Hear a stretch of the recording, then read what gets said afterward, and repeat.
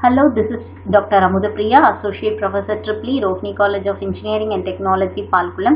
We are discussing about the course Power System Operation and Control, and in this lecture we will deal with the concept of energy control centers and its functions. So what is an energy control center? The energy control center has traditionally been the decision center for the electric transmission and generation interconnected system.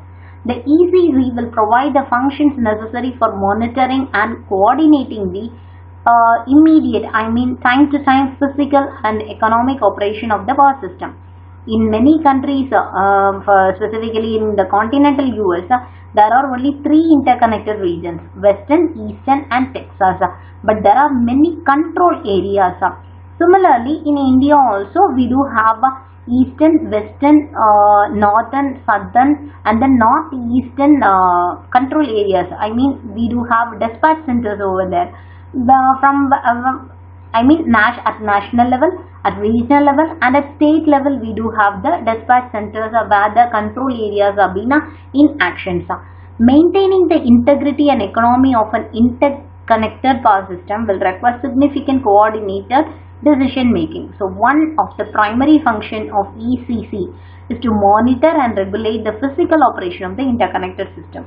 Most areas nowadays have two-level hierarchy of ECCs with independent system operation, that is the ISO, performing the high level of decision making, and the transmission owner will have lower level of decision making.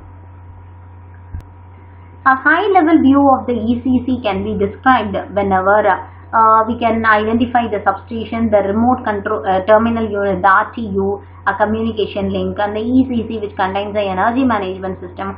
Altogether, we can consider the EMS provides the capability of converting the data received from the substation to the types of screens which can be observed.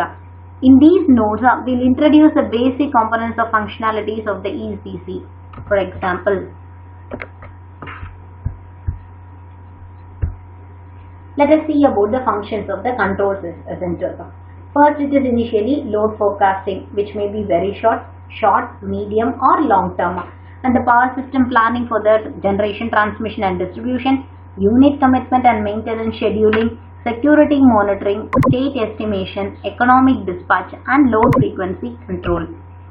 While considering the regional load control center, it decides the generation allocation of various generating stations within the region on the basis of equal incremental operating cost, considering line losses which are equal and frequency control in the region.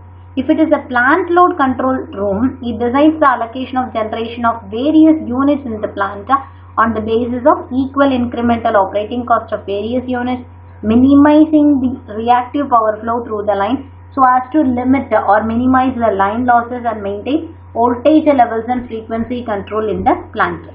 If while considering the ECC components, the system control function will traditionally use which are being used in the electric utility operation, it consists of three main integrated subsystems. They are EMS, SCADA and the communications, which are interconnecting the EMS and the SCADA. So the SCADA and the communication subsystems which are being indicated, for example, you can see this. So this is the SCADA, this is the communication system and the energy management system. So the operation is nothing but the operation of the control center will which is performed is nothing but the monitoring and the data acquisition and remote control operations. So when it is going for three-level control, then we do have a turbine, the ADC and then the economic dispatch controller. While considering the primary voltage control, it is nothing but the excitation control and the transmission voltage control. Obviously, we do have the SVCs, shunt capacitors, transformer taps, etc. So all these will comprising of the respective control centers.